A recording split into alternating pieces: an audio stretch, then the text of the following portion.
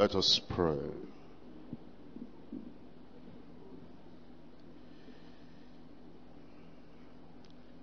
Our God and our Father, we thank you very much for this time. Thank you for the teaching of your word. Thank you for the way you are leading us from one level to a higher level. Thank you for the way you are teaching us and making us look up so that we can get to higher ground. We're asking, O Lord, that as we look at the word again, we'll not be tired of hearing you in Jesus' name. We pray, Lord, that our hearts, our ears, our minds, every part of us will be open to listen and hear from you in Jesus' name. We pray, Lord, that you'll make us to remember that in your own house, what will be led to your own agenda rather than our own selfish, personal, private agenda. Therefore, Lord, we pray that your name will be exalted and you alone will increase and we will decrease in Jesus' name. Whatever it is in us that wants to compete with you, wants to take over from you, wants to control what you only ought to control, we pray you take it away from us in Jesus' name. Lead us to higher ground. In Jesus' name we pray. We come to consider an important subject in our Bible teaching this morning. And the subject is spiritual growth. Spiritual growth is very important. We're very conscious of growth in every other area of life. Growth is both desirable and expected. In fact, everything with life grows in one way or the other. Our parents derive joy in the growth of the children. And our parents lack joy. In fact, sometimes they express their sorrow. And they do whatever they can do and go all about if they see that instead of growing, we are kind of depreciating. And we have diminutive kind of stature.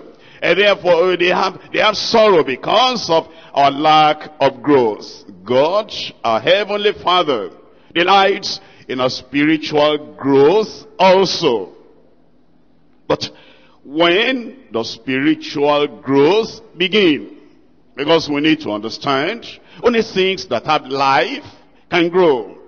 Dead things don't grow. And while we're yet dead in our trespasses and sins, it's not possible to have spiritual growth. Didn't you see that piece of wood that had been cut? And then it's lying on the ground.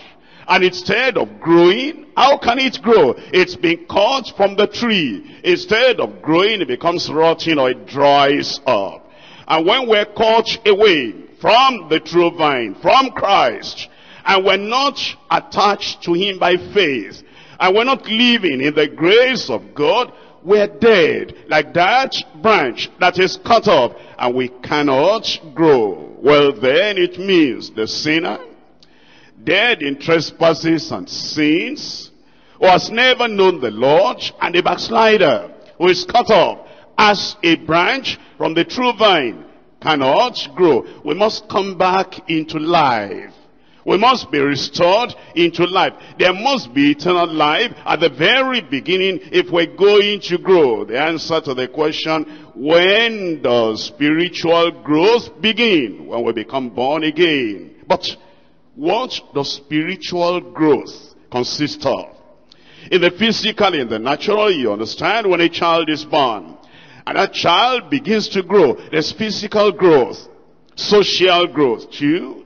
Interaction with the brothers and the sisters and mom and dad and everybody around. And there's this social interaction. And as this child is growing physically, we're hoping this child will also grow in interaction, social growth with other people too. And not only that, the child begins to pick up some things. The use of language. How to, politely ask for something. How to share. Not only share your joy and share your sorrows, even the very manner in which you do that, how to do it, the child begins to grow in wisdom. Isn't that the reason we're told about John the Baptist, and the child grew in stature? He also grew in wisdom. He grew in favor with God and with men. That's the same thing we're told about the child Jesus too, that he grew in wisdom, that he grew in stature, that he grew in favor with God, that he grew in favor with men as well. And so, you understand then, when we're talking about spiritual growth, when you become born again, you're identified with Christ, he puts his righteousness into you as he takes your sins away. And then, in your identification with Christ, looking like Christ, and talking like Christ, and praying like Christ, and understanding like Christ, and relating with God like Christ, and obeying like Christ, and doing everything like Christ, you're growing, you're growing, you're growing. And that's spiritual growth, apart from physical, natural, and mental growth. How do we experience and maintain spiritual growth? The parents want the children to grow. That's why from infancy, they begin to give milk to that child, and begin to give care to that child, and begin to touch that child. Even the experience of touching, tenderness, and that child is experiencing love. And as the child is experiencing love, the child also is growing in love. And as it happens in our families with mom and dad and the other brothers and sisters, there are things that happen spiritually in a spiritual family, and those things help us to really grow. And then we begin to see the components and some things in our lives that actually show that we're growing up. And the question you need to be asking yourself as we go through this word of God is, have you started growing? And you make the allowance avenue in your life whereby you can grow. And we're told in 1 Corinthians chapter 13, verse 11. 1 Corinthians 13, verse 11. When I was a child, I spake as a child. I understood as a child. I thought as a child. But when I became a man, I put away childish things. Here Paul the apostle, he has been talking about things spiritual. Verse 1, isn't that spiritual? Verse 2, talking about the gift of prophecy and knowledge and truth and faith. And moving mountains, isn't that spiritual? And verse 3, talking about, having all your goods to feed the poor and all those things. Isn't that spiritual? And then he comes on to describing charity. Isn't that all spiritual and moral? And then he now tells us, when I was a child, don't you understand? He's trying to bring something natural, to describe something supernatural. He's trying to bring something physical, to describe something spiritual. When I was a child, there were three things that characterized my childhood. Number one, speaking. Number two, number one is that I spake as a child. Number two, understanding. I understood as a child. Number three, I thought as a child. Your very thinking process. Think about those three things, he said. You want to find out whether I am growing or not? Look at what I think about. And look at my pattern of thoughts. Look at my level of understanding. And then look at my speech, my thought, my understanding, and my speech. And it says, when I was a child, I only spoke as a child will speak. Not only the vocabulary are used, even the examples and symbols are used, even the things I communicated, and the things I spoke about. Not only the channel of communication, but the very content of the communication will show you the level at which I am, the things you talk about, the things you discuss, and the things you share. And if you look at your conversation all through the day from the morning till the evening, and you compare how you speak today, what you speak about today, with how you spoke some years ago, it will show whether you are increasing or decreasing, whether you are growing or you are retrogressing. I spake as a child then. I understood as a child. How do you understand matters? How do you understand when temptations come? When trials come? When testings come to your life? When circumstances change? When situations arise? How do you understand? How do you understand the plan of God? The way of God? What God permits in his wisdom, which he could have prevented in his power. What's your level of understanding? If you are married now, how do you understand the things happening in the family? Your understanding, your level of understanding, that will show whether you are still a child. Understanding as a child. When it appears you are denied of something now, that you may have a greater thing tomorrow. How do you understand that? When you have to go through present pain so that you can have a future pleasure, how do you understand that? Because you know the child wants present pleasure at the risk of future pain. That's the child. But you know, he's saying that when I was a child, that's the way I acted to you and understood as a child. But now that I'm growing up, now that I become a man, growing up, I put away childish things. And then he said, when I was a child, you know something? I thought as a child. Can I remind you? Maybe you don't know. Maybe you have not noticed. Your life depends on your thought system. Think about it. Before you came in this morning, you know, you saw something, you began to think.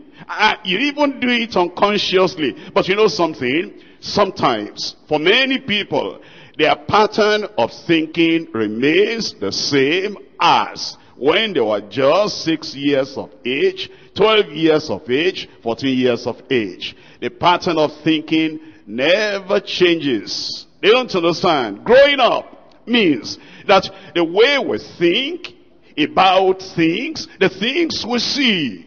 I saw something yesterday. And what I thought of what I saw yesterday brought a thought in my mind.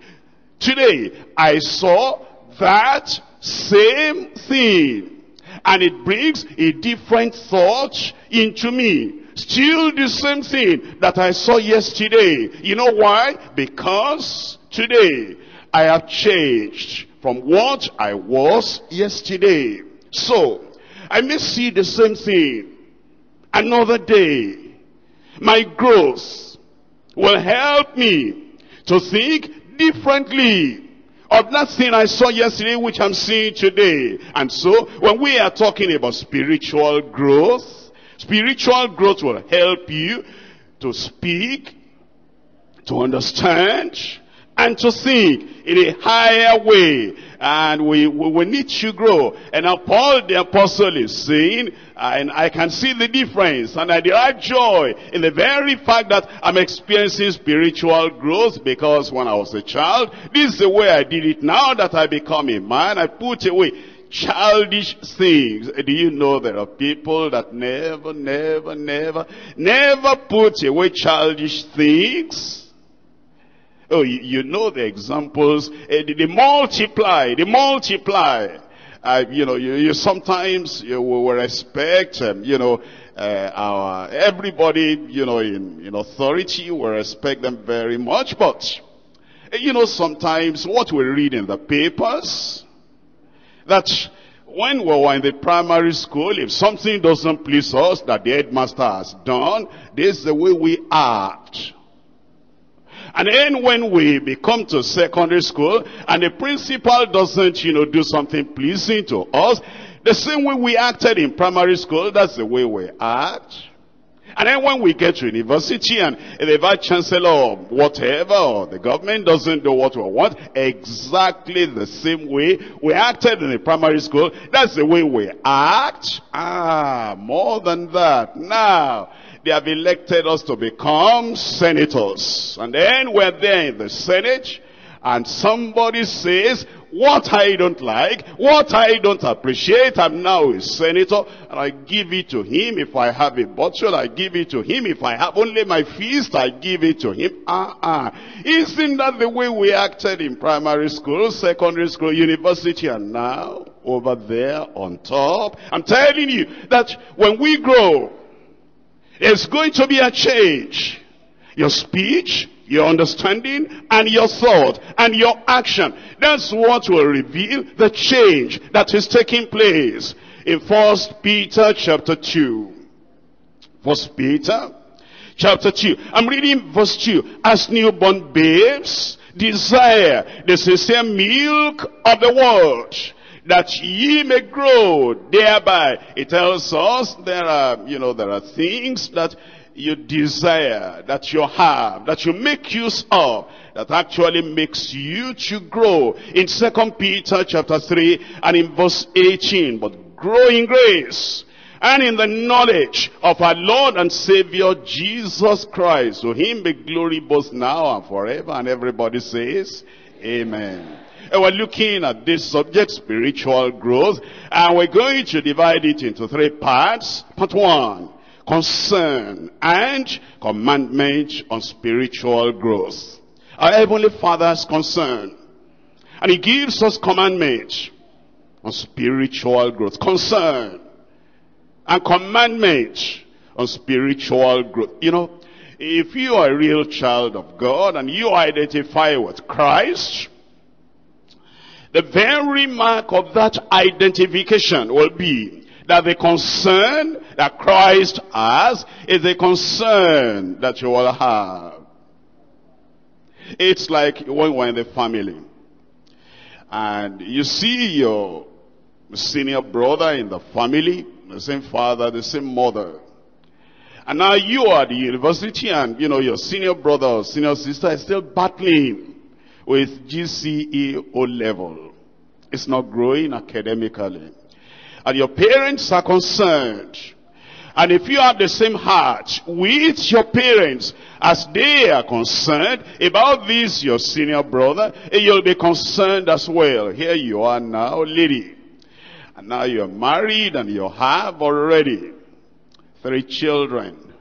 And here is your senior sister in the family. She's not married yet. And your parents are concerned. If you have the same heart with your parents, you are going to have the same concern for this, your senior sister, who has not married. Concern and commandment on spiritual growth. Number 2, the components of spiritual growth. The components of spiritual growth. Because, many times, if you don't understand and you don't consider the components of spiritual growth, you might think you are growing just because you have more enthusiasm today, more energy today. You can jump, you can run, and you do some merry-go-round, and you are not making any progress, not getting anywhere. Just Israelitish journey that you are, doing that, and you are sweating and, expending energy. And because of that, you think you are growing spiritually. That's why you need to think about what are the components of spiritual growth. Number 3, Christian commitment to spiritual growth. Christian commitment to spiritual growth. If you really want to grow, it will take commitment. It doesn't just come automatically. That, I'm a Christian and naturally, I will grow. Don't I grow naturally? Well, you grow naturally, but you eat every day. You take your bath every day. You learn every day.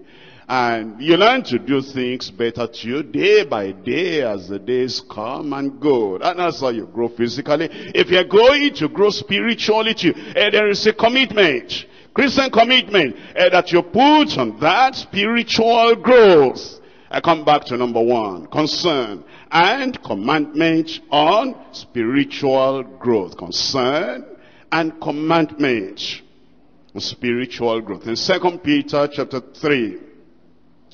2 Peter chapter 3 verse 18. But grow in grace. Here the apostle tells us He commands us. And he's commanding us because he's concerned. And he's concerned for many, many reasons. If you read 1 Peter, you read it through, and you see how the believers at that time were going through persecution. And Peter, the apostle, was concerned that they will have the right attitude in persecution. They'll be able to face persecution joyfully. And they'll be able to look at their lives and the direction of their life, where they ought to go, will not change because of persecution. He was concerned, and he knew that the only way that will take place for those believers is to grow in grace. That's why the Lord is telling us, many things will happen in your life that will try to distract you, derail you, that will try to turn you away from the goal, from the purpose, from the destination that the Lord has marked for you in life. And except you grow in grace, those little things will derail you. Because you're like a child. And when you see a little problem, you say, there is no way there, I cannot go to that place. All you do is just turn aside and find an easier road. Because water seeks, meanders, so as to find the easier road. But it's when you are growing in grace, not only that, because of their commitment that they ought to be like Christ. Christ has left us an example that we should walk in his steps. And Peter knew that if that was going to take place, they will need to grow in grace. The more you desire that you are going to be like Christ in everything and everywhere, the more you'll find in your life that you need to grow in grace. Not only that, Peter tells them he was getting older. And the Lord was showing him that the time of this departure was at hand. And Peter was getting concerned. We need to hand over these things to successors that will take over from us. And there is no way that you can step into the apostles' shoes and carry on what they have been doing and not allow that thing to disintegrate, but to move on. There is no way you can do that if you'll not grow in grace. That's why Peter was telling them, but grow in grace. Not only in grace, you grow in the knowledge of our Lord Jesus Christ and Savior. You grow in knowledge. Because there's no way you can really grow in the things of God if you're not growing in knowledge. It's your growth in knowledge that leads to your growth in faith, that leads to your growth in love, that leads to your growth in grace, that leads to your spiritual growth in all its ramifications. And here is the concern as well as a commandment. It wasn't only Peter that had such a concern, and it wasn't only Peter that God used as a channel avenue whereby the commandment of God was passed on to them. We'll look at 1 Corinthians chapter 14. 1 Corinthians chapter 14. I'm looking at verse 20. Brethren, be not children in understanding, howbeit in malice. Be ye children, but in understanding be men. Peter had spoken to the people in his own time. And now Paul the apostle talking to the Corinthian Christians. Corinthian Christians, hey, look at this. Look at this. Look up here, everybody. You know, these Corinthian Christians, they spoke in tongues more than any other church in the New Testament. And you will think that they're speaking in tongues more than any other church in the New Testament, made them higher spiritually than all the other churches. No, the Philippians church was higher, grew more than the Corinthian church. And here in the Corinthian church, you have all the gifts of the Spirit in operation. That they even began to compete with one another. This one speaking in tongues, and this one prophesying, and this one manifesting faith, and that one casting out devils, and that one healing the sick over there, and that one giving the word of knowledge. And here another person is shouting, and it's pandemonium. As they're trying in competition, they didn't grow, just like children. And then there's so much division among them. Where you have all this tongue talking, and you have all these, word of knowledge and word of wisdom and all this power. They were drunk with power, and they were just little babes. And Paul the apostle said, Corinthians, I tell you something. With all the speaking in tongues, and with all the manifestation of the gifts of the Spirit, I cannot write to you as unto matured people. I have to write to you as unto babes. Because I see that all those things, all the noise you are making, you are still babes. That's why it says here, brethren, be not children. I see a lot of childishness among you in understanding. Even, look at this. I am of Paul, I am of Apollos, I am of Cephas. Was Paul crucified for you?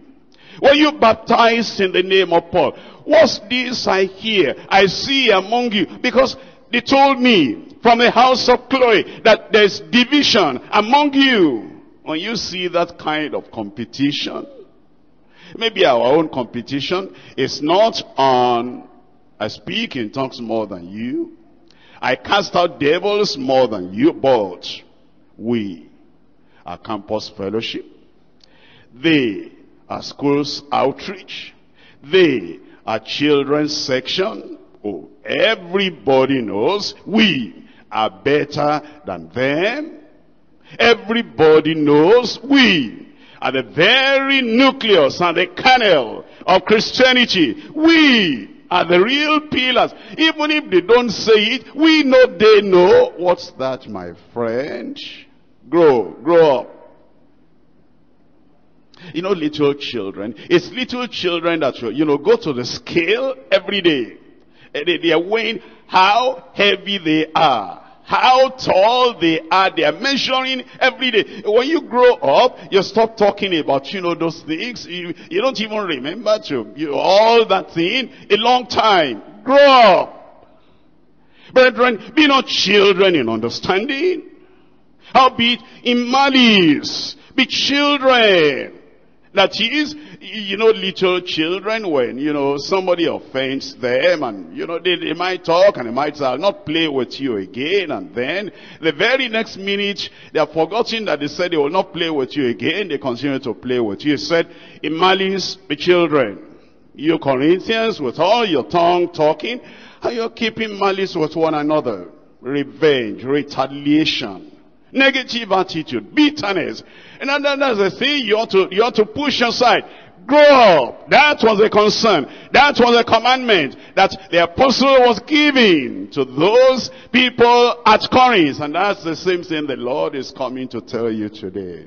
What do you think we're going to talk about when we talk about spiritual growth? You think we're going to be talking about some of these high level tongue talking, casting out devils? Let us grow up. If we grow up here, all of us were going to be demon chasers, and we will cast out devils, and everybody gets excited. I'm telling you, you can have all that and still not grow up. In fact, from what we see everywhere, here and there, within and without, the more of these manifestations people have, the more of spiritual childishness they reveal and manifest. That's why the Lord is telling me to tell you, like Peter told his congregation, Paul told his congregation, he tells me to tell you, grow up. Be not children in understanding. Howbeit, in any case, be children in malice, but in understanding, be men. And then he tells us in Ephesians chapter 4, Ephesians chapter 4, I'm reading to you from verse 11. Ephesians 4, 11. And he gave some apostles, and some prophets, and some evangelists, and some pastors and teachers, for the perfecting of the saints, for the maturing of the saints, for the spiritual growth of the saints. Do saints realize today? Do believers realize today that these ministries and ministers have been given to us for our spiritual growth? Do students realize today that the lecturers are given to them for their academic growth, progress? And do we understand the attitude we ought to have to these ministries and ministers that are placed over us in the church, so that we'll be able to grow for the perfecting of the saints, for the work of the ministry? It is as you are being matured, perfected, and you're experiencing spiritual growth, you get involved in the work of the ministry. You know, sometimes there are people that even do things in church that will not be permitted out there in the secular field. Out there in the secular field, you will not be granted opportunity to, be appointed as, a doctor over there. You've not gone through the whole course. And you've not, performed any kind of experiment. You've not done anything, dissected anything. And now you're expecting that he'll make you a doctor. And then you'll be cutting people open. And you'll be performing operations. It's only quack doctors that do that. And reasonable people don't expect that you are going to put somebody who has not gone through the medical course to put him in an hospital. How is it that in the church, the people that are not growing spiritually, they still expect all the same, you're going to put them on the work of God? But it says he gives some apostles and prophets and evangelists and pastors and teachers for the perfecting of the saints and for the work of the ministry. And that's why some people, they make a lot of trouble. And it causes confusion. And they think that, well, if the man doesn't allow us to do what we want to do in the house of God, I know God has called me, I know I can do something. If they don't allow me to do it peacefully, I will do it by force. My friend, there will be no reward for that. And I told you yesterday, you don't, if you are civilized and enlightened and educated, I told you yesterday, you don't come to another person's house and carry out your private agenda. You can't do that. You can't come into the house of God. I'll walk there. I'll be a worker there. And I will determine the kind of job I will do. Whether they appoint me or not, I'm going to do it. You can't do that. This is not your house. This is God's house. You cannot just bulldoze your way into the house of God and do what you want. You will sit down. You will learn. Then you will show us by your humility, by your meekness, by your gentleness, by your faith, by your love, by your obedience, by your submission, by your loyalty, by your faithfulness, by your conduct and Christian character. You will show us that you are growing up spiritually, because it is that perfecting, maturing that gets you ready for the work of the ministry. And then it says, for the edifying of the body of Christ. The reason you are involved in the work of the Lord is to edify the body of Christ. Maybe some people forget. You are not here to, destabilize us. Any area of work you are, He has appointed you. Not to cause sorrow to any other part of the work, so that we will not be able to lead the church fully into the fullness of the stature of Christ.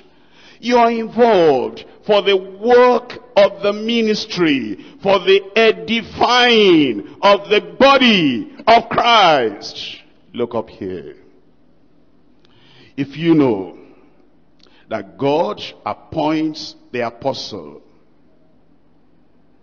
and the prophet and the evangelist and the pastor and the teacher for the growth of the church, and you have a part in the work of the Lord in that church, and you know that this pastor is going to be instrumental to the spiritual growth of the body of Christ. If you have the mind of Christ, you are going to do everything in your power, everything beyond your power, to help and assist and encourage and lift up that preacher, that pastor, so that he can be his best in edifying the body of Christ. That's what we're learning from the Bible.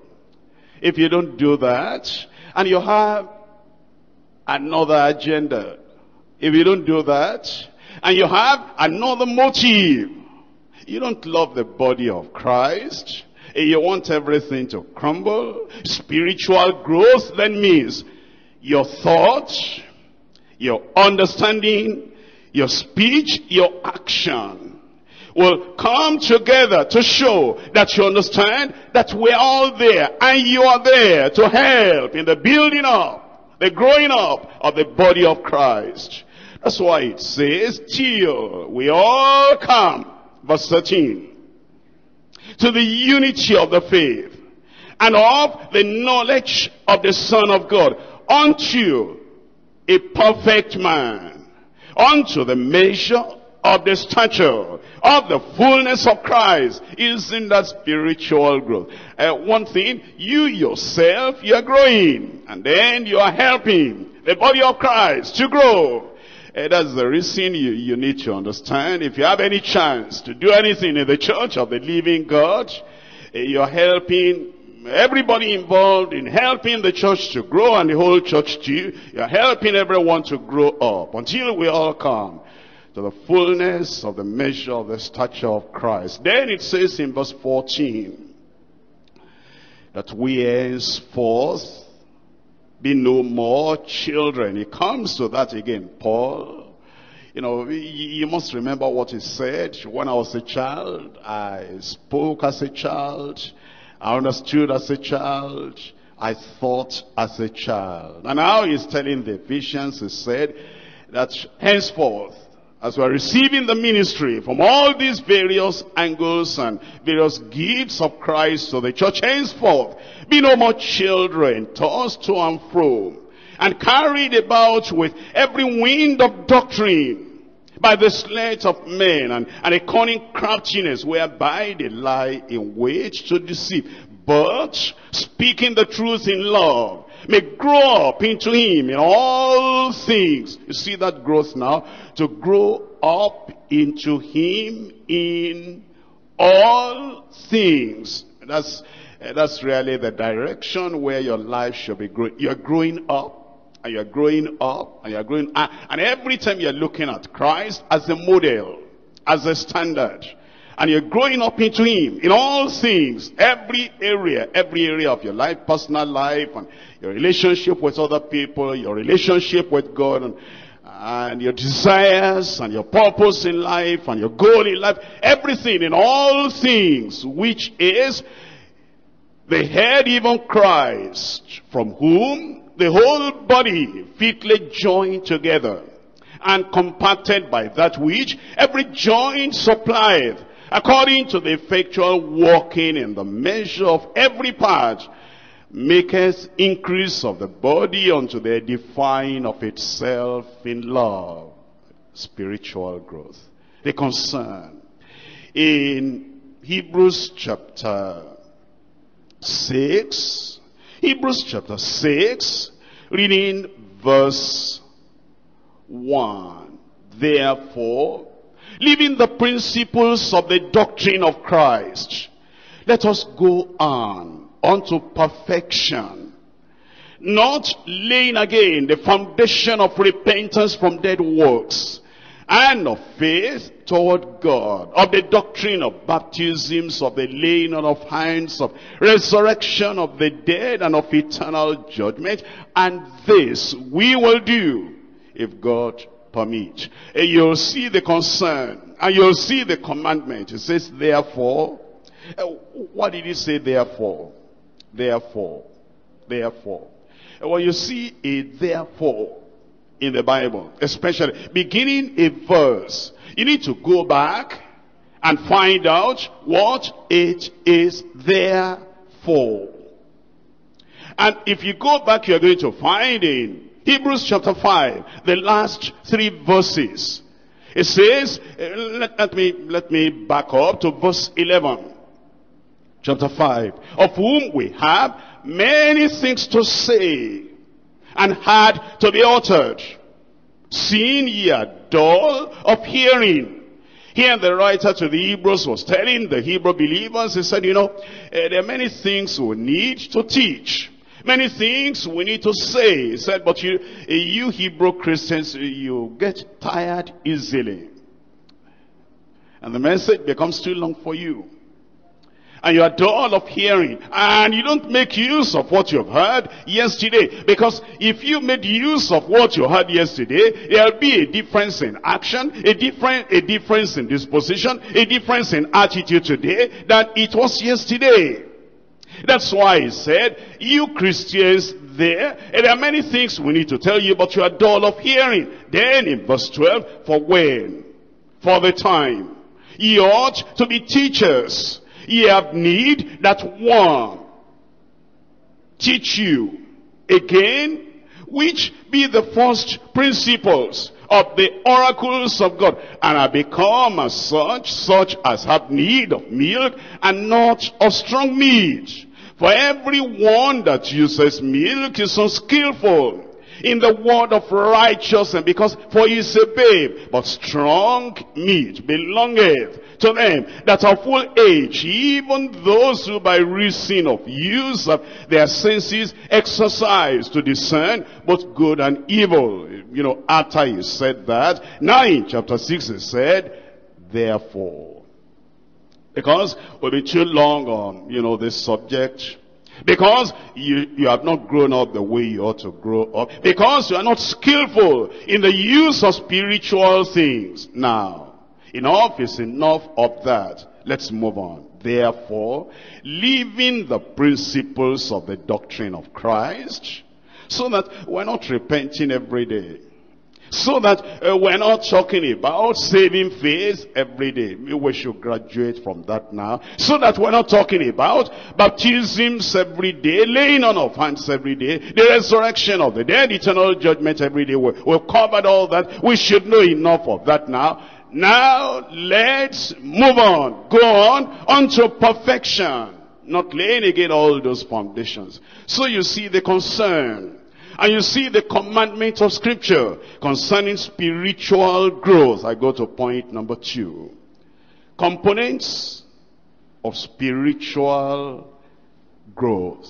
The components of spiritual growth. What does spiritual growth consist of?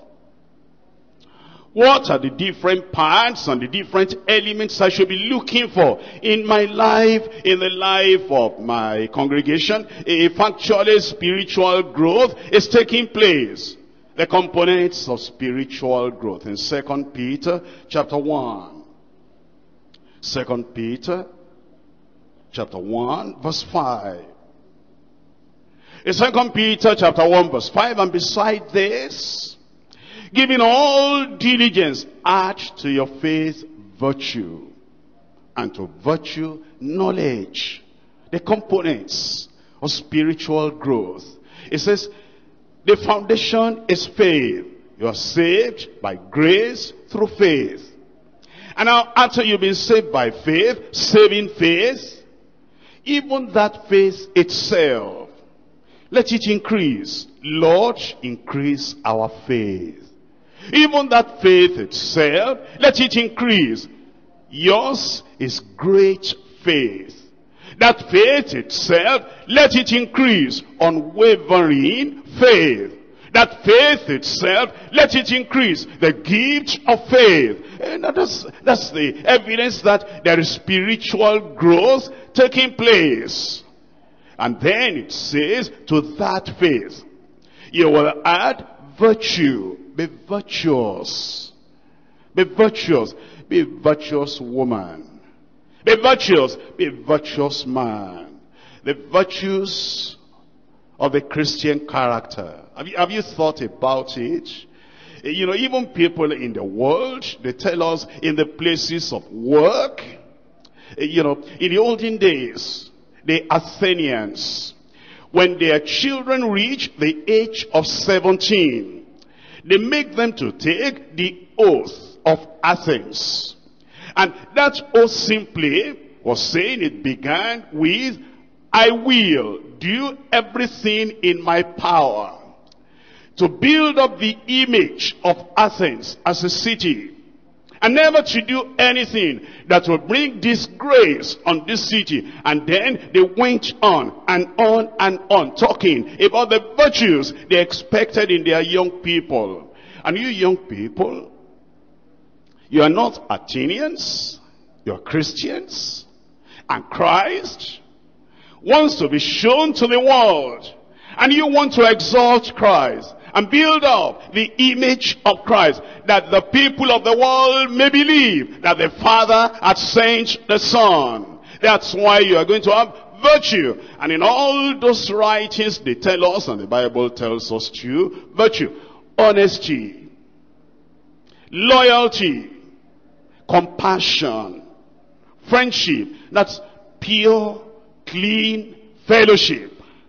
And then they tell us about self-discipline. And that, you know, those Athenians, you wonder that even though they were Gentiles and still are Gentiles, they will talk about those things and they will say, these are the virtues they wanted to see in their young people, as the young people were growing up, just to build up the image of that city.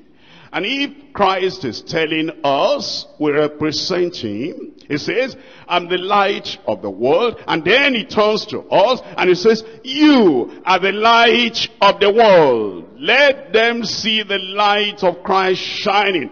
Add virtue unto your faith. And then to virtue, knowledge. Knowledge. You need knowledge. We're not talking of the knowledge of chemistry now. You know, a person can know all the chemistry in the world and still end up being a criminal. We're not talking of the knowledge of mathematics now.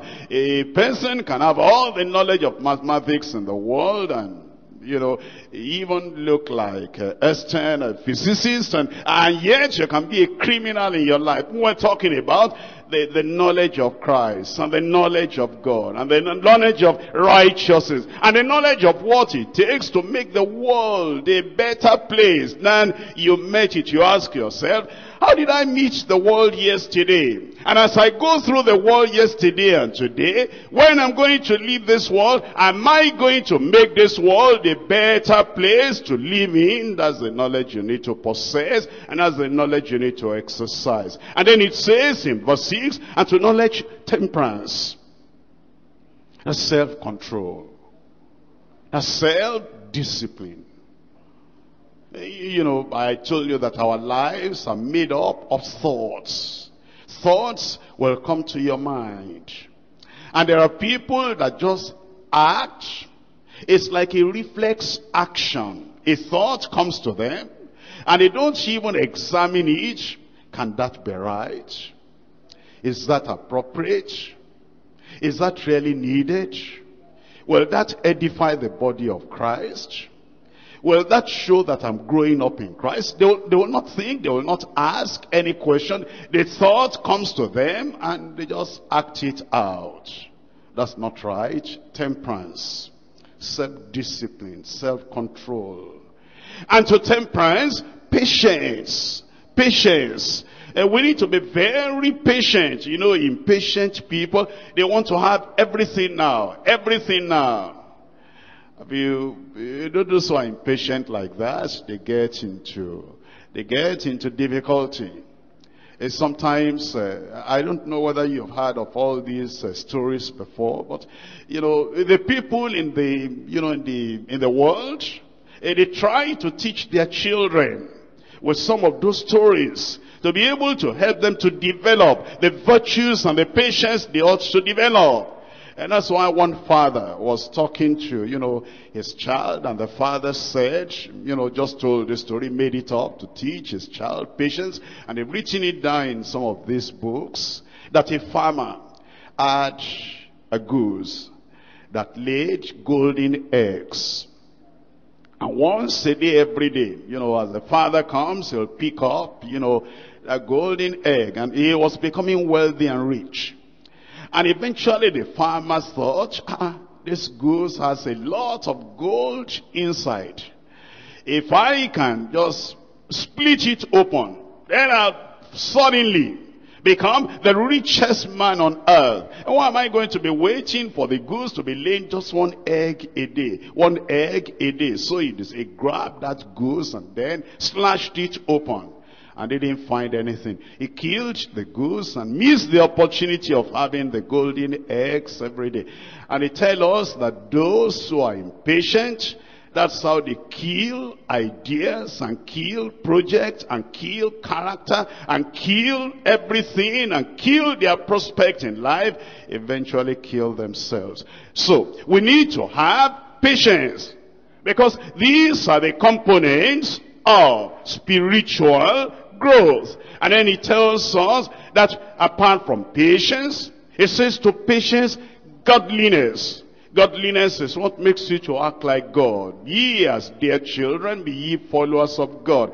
And to godliness, brotherly kindness. And to brotherly kindness, charity. Then he tells us in verse 8, for if these things be in you and abound, they make you that ye shall neither be barren nor unfruitful in the knowledge of our Lord Jesus Christ. But he that lacketh these things is blind, and cannot see afar off, and has forgotten that he was purged from his old sins. Wherefore, the rather, brethren, give diligence to make your calling and election sure.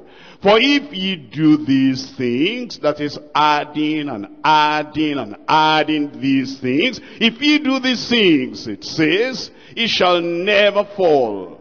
For so an entrance shall be ministered unto you abundantly into the everlasting kingdom of our Lord and Savior Jesus Christ. The components of spiritual growth. In 2 Thessalonians chapter 1. 2 Thessalonians chapter 1 verse 3. We are bound to thank God always for you, brethren, as it is meet, suitable, because your faith groweth exceedingly. A spiritual growth. It says, we give thanks for you, Thessalonians, believers there, because we see that your faith is growing exceedingly. How do we know our faith is growing exceedingly? When we do not plan our lives on the basis of our doubt, but we plan our lives on the basis of our faith in God. This is the word of the Lord. This is what the Lord told me. I believe him, every jot, every tittle of his word. And because I believe him, this is a plan I have. And you keep on basing your plans, basing the projects on that faith. Then your faith is growing. You're experiencing spiritual growth. But if you experience some difficulties, some opposition to your Christian life, some persecution in your Christian life, And then your original vision, intention to live for the Lord and to run the race that is set before you. You now modify your actions and your vision and the direction in which you are going and everything based on the doubts you have now, rather than on the faith you always had in the Lord. Then it means you are not growing. But when you are growing and your faith is growing, you take your decisions by faith. You don't take your decisions on the basis of, you know, the road is rough and the things are difficult and how can I even do that thing anymore? Your faith is growing and you plan your life on the basis of faith, not on the basis of doubt.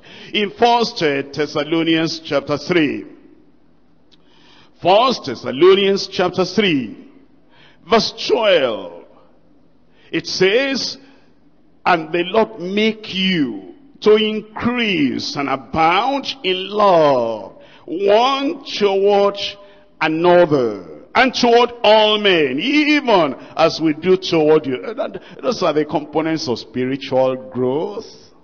When you are not increasing in bitterness, in your relationship with your fellow brother, your fellow sister, as the days go by and the weeks go by, you're having more love, more love. You learn to be patient with other people. You learn to understand other people. You learn to make a difference between natural things, like, you know, the way somebody walks, the way somebody talks, the way somebody looks, or the appearance of a person. You don't regard all that. What can that fellow do about his look, about her look? That's not her fault. That's the way she is. But you know, make a difference between the character and the appearance. And you love him, you love her, whatever. And that's the increase of love. That you're understanding people more. You're patient with people more. You appreciate people more. You relate with people in a better way than you used to do. And it's, you know, not the same thing, the same reaction every time. He didn't smile at me, so I'm going to frown at him. Isn't that the way you did it yesterday? And you do it today the same way. You grow in love, and the Lord make you increase. And to abound in love, one toward another, and toward all men, even as we do toward you to the end, for the purpose that he may establish your heart unblameable in holiness before God, even our Father, at the coming, unto the coming of our Lord Jesus Christ with all his saints. In 1 Thessalonians chapter 4, 1 Thessalonians chapter 4, verse 9, verse 10. But as touching brotherly love, no brotherly hatred, as touching brotherly love, no brotherly bitterness, as touching brotherly love. There's no brotherly retaliation, revenge, as touching brotherly love. You know, if we were growing, even without much evangelism, our fellowship will grow. The congregations will grow. And the things we do for God will grow. It will just come. It will just come. When you are growing in faith, and you are growing in love, and you are growing in gentleness, and you are growing in faithfulness, and you are growing in self-control, you know, people get attracted to you. Good things get attracted to you. And people, you know, people are fed up in life.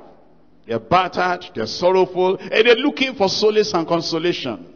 And they will come into your fellowship. Just grow in love. Just grow in love.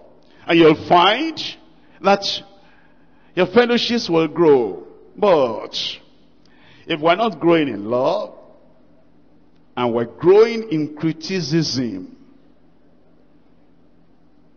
And we're growing in fault finding. And we're growing in methods of persecution. If we're not growing in love, and we're growing in all those negative things, people will come to your fellowship. And then they see that, they see all the, whatever it is there, and they say, I'm looking for consolation and comfort. I cannot stay in a place like this. You'll be laboring and laboring and laboring. And yet there'll be no growth. Just grow in grace and grow in faith and grow in love. And people will get attracted to that fellowship. Look at it again. In 1 Thessalonians chapter 4 verse 9. But as touching brotherly love, ye need not that I write unto you, for ye yourselves are taught of God to love one another. And indeed, ye do it toward all the brethren which are in all Macedonia. But we beseech you, here is our concern. Here is what we are telling you, brethren, that ye increase more and more. And that's what he wants us to grow in. Grow. In Colossians chapter 1. Colossians chapter 1, verse 10. Colossians 1:10, that ye might walk worthy of the Lord unto all pleasing, being fruitful in every good work and increasing in the knowledge of God. You become fruitful in every good work, and then you increase in the knowledge of God. Come on to the Old Testament, Isaiah chapter 29 verse 19. Isaiah chapter 29 verse 19. The meek also shall increase their joy in the Lord. Joy. J-O-Y. Joy. Joy.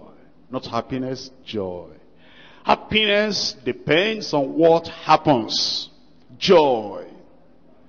Jesus and you, they tell children with nothing in between, that as long as Jesus is there, is the joy of your life. And your joy doesn't depend on what happened yesterday, what does not happen yesterday, what did not happen yesterday. The privileges, they gave me the privileges, they don't give me joy. The joy of the Lord, the strength of your life.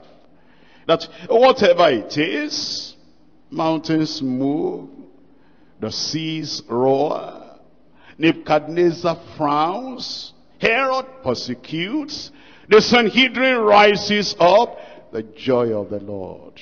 Jesus and you with nothing between. When you can have that kind of joy and say, yes, Lord, the greatest of all the blessings I can have is Jesus Christ. Give me Jesus and he is enough for me. When you have that Jesus and he's your Savior and he's your Lord, and is the director of your life, and is the one that manages everything in your life, Jesus in your life. Even if there is nothing else, you've not eaten that day, and you don't know where the meal will come from, the joy of the Lord. When you can rejoice like that, and in fact, in the midst of the deepest distress, the joy of the Lord is there. And that means you are growing. That means you are growing because earlier, when you were still immature, if there was a little inconvenience, a little problem, your joy is gone, and then it's now sorrow and complaint and sadness and whatever, even the thought of backsliding. But now, when the Lord Jesus Christ has that central place in your life, and you say, give me Jesus, he is all I want. Take the world and give me Jesus. Jesus is all that I need, and it satisfies.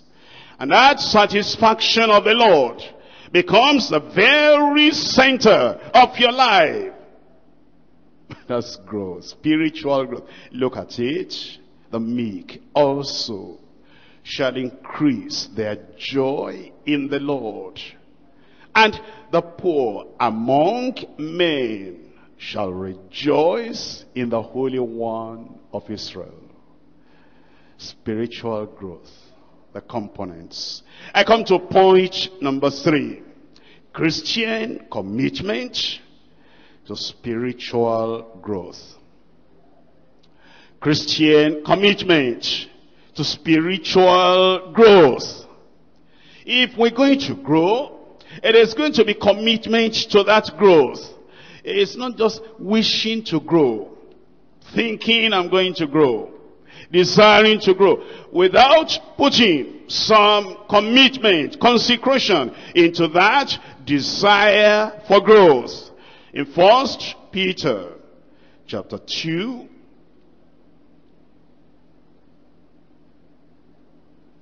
First Peter chapter 2, reading from verse 1.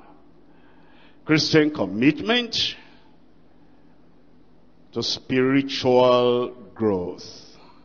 Wherefore, laying aside all malice, and all guile, and hypocrisies, and envies, and all evil speaking, as newborn babes, desire the sincere milk of the word, that she may grow thereby. If you are committed to spiritual growth, if it's not, just to attend a conference, and just to have a conference, sometimes we don't think through. And we need to be thinking through. When you want to have your conference, what's the goal? What's the purpose of having the conference? Is it just to do it this year? Because we did it last year, we did it the other year, we did it the other year. And to keep to the routine, we need to do it again. Or is there a purpose why we want to have that conference? When you determine the purpose, the goal, the reason why you want to have the conference, when you come into that conference, then you remember, this is the goal. This is the reason why we came for the conference. And therefore, we lay aside anything and everything that will hinder us from accomplishing that goal. Here we're talking about spiritual growth. And if we really are committed to having spiritual growth in our lives, there are things we're going to lay aside. Look at it, verse 1. Wherefore, laying aside all malice, all guile, all hypocrisies, all envies, all evil speaking. You say there is no all in front of hypocrisy and envy. Yes, you understand, because aren't you students? When you say A into B plus C, that's AB plus AC. The A covers everything. The all that you see at the beginning covers everyone. Every form of hypocrisy, you lay it aside. Every form of envy, you lay it aside. I'm asking a question. Why is this child eating and eating and eating as much as this other child? But this child, although he's eating and eating and eating, is growing leaner. And we do not see the evidence of good feeding, good diet on the child. There is something in the system of that child that is not allowing the food that is taken to build up the body. Why is it that people hear the word of God, hear the word of God, hear the word of God, and there is no spiritual growth? Because there is something in their system that will not allow the word of God they are hearing to build them up. And that's the thing that Peter is telling us, lay them aside. malice, guile, hypocrisy, envy, evil speaking. Lay that aside, then you come and you take the sincere milk of the word of God, so that you'll be able to grow, that ye may grow thereby. In Proverbs chapter 9, Proverbs chapter 9, I'm reading verse 9 there. Proverbs 9, verse 9. Give instruction to a wise man, and he will yet be wiser. Give instruction to a wise man. You know, wise people, they know that they need to know more. Haven't you learned about Socrates in your, is it your philosophy or whatever? And near the very end of the life of Socrates, he was discussing with another one, and he rated Socrates as like the wisest in their world at that time. And then Socrates said, the more I know, how unwise I am. That's a wise man. That's a wise man. The more I know that I'm unwise. And he said, if there's anybody that says he is wise and has got to the pinnacle of wisdom, that fellow knows nothing as he ought to know. When you are wise, you're asking the Lord, I want to grow in that wisdom. Therefore, you will receive instruction. It will not be an attitude of, I knew that before, I read that before, I preached that myself before. Give instruction to a wise man, and he will be yet wiser. Teach a just man, and he will increase in learning. A person that wants to grow spiritually, you will be committed to that spiritual growth, and you will like to learn. Mark chapter 4, the believer's commitment, Christian commitment to spiritual growth. Mark chapter 4, verse 18. And these are they which are sown among thorns, such as hear the word, and the cares of this world, and the deceitfulness of riches, and the lusts of other things, entering in, choke the word, and it becometh unfruitful. If you are committed to spiritual growth, you will notice in your life the reason why the dew of the morning is passed away at noon. You will notice why the effect of the last conference is gone after the first week of the conference. You will notice in your life the effect of the prayer and the blessing that you received in a previous meeting is gone, evaporated before the following meeting. The cares of this world and the deceitfulness of riches and the lust of other things entering in choke the word, and it becomes unfruitful. That's why if you happen to be a leader on a campus, and you know that on the campus, you know the cares of this world, you know the deceitfulness of riches, and you know the cares of lust of other things entering in, you are going to take care that you don't just preach, you make it practical and deal with all those things that will destroy spiritual life, so that the word of God will bear fruit in the lives of the people. And sometimes, if you notice, some people expect me that, just preach simple. Give us the word, but limit it. And all these other things we are branching into, leave all that alone. No, I cannot leave that alone, because if I just preach to you, and I know the cares of the world is there, and I know the deceitfulness of your human hearts there, and we don't deal with that, and we know the impatience that is there, and we don't deal with it, and all the other things that will choke the word, and we don't deal with that.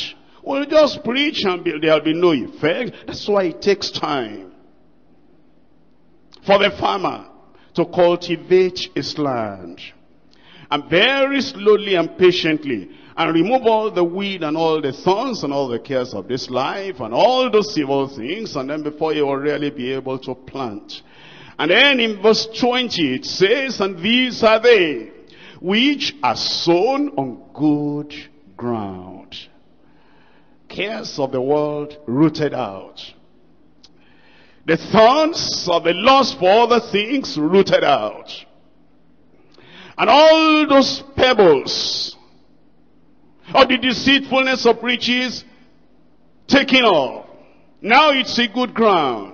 He sows the word now into this good ground. And then it tells us in that verse 20, such as hear the word and receive it, and bring forth fruit, is in this growth 30-fold and 60-fold and 100-fold. We need to grow. By the grace of God, we will grow. In Isaiah chapter 40, Isaiah chapter 40. I'm reading from verse 28. Isaiah 40, verse 28. Hast thou not known, hast thou not heard, that the everlasting God, the Lord, the creator of the earth, fainteth not, neither is weary. There is no searching of his understanding. He giveth power to the faint. You have been fainting before you came. And your concern as you came to the conference is that you want to renew your strength. God will renew your strength. You want to have power over the things that made you to fall before you came. You will have power. He giveth power to the faint, and to them that have no might, he increaseth strength. That's the spiritual growth we're talking about. Even the youth shall faint and be weary, and the young men shall utterly fall. But they that do what? Tell me out loud.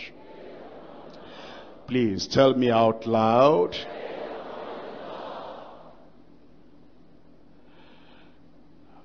If we come to the conference like this, and we cannot wait on the Lord, what does it mean to wait on the Lord? To just wait there. And if God wants to say anything to you, wait there. They that wait on the Lord. And when God finishes speaking to us, we speak to him, spend time, wait on the Lord. That's why I count it very destructive and counterproductive. If we come to a conference like this, and there's no time to teach the word of God, and we're impatient. That's why I count it a waste of time, counterproductive, negative. If after the preaching of the word of God, we don't have time to pray. And there are some young people that will deliberately want to do something to just stop the prayer. That's enough, that's enough, that's enough, that's enough. Children in understanding. But they that wait upon the Lord shall renew their strength. Do you want to renew your strength this morning? I mean, for the Lord to just pick you up and cleanse you and renew you and all these things we're talking about, just inject it into you. To renew your strength. And they shall mount up with wings as eagles. They shall run and not be weary. They shall walk and they shall not faint. That's what I'm looking for. I'm looking for the day. I'm looking for the time. When all of us here, you'll run the race, you will not be weary. And then you will walk and you will not faint. And instead of just walking, instead of just riding bicycle, instead of using motorcycle, instead of using a spiritual car, you get into spiritual aeroplane and you mount up with wings as eagles. And then there is no mountain that can stop your movement. And there is no hindrance and there is no roadblock that can stop you, because you are now at a higher level and you are mounting up with wings as eagles. It can begin this morning. I said it can begin this morning. How many people there, you are really willing, you want to grow. You want to grow spiritually. All these that we are talking about, you want to wait on the Lord this morning, and you want to renew your strength, and you want to mount up with wings as eagles, and you want to run and not be weary, and you want to walk and you don't want to faint. And all the tiredness of the past, all the weakness of the past, all the sluggishness of the past, all the lukewarmness of the past, you want the Lord to just come and blow everything away from your life. You want to grow spiritually. Wait on the Lord. Wait on the Lord. Wait on the Lord. Let him do something. Let him do something. That when you get back home, you get back to your campuses, things will change. Wait on the Lord.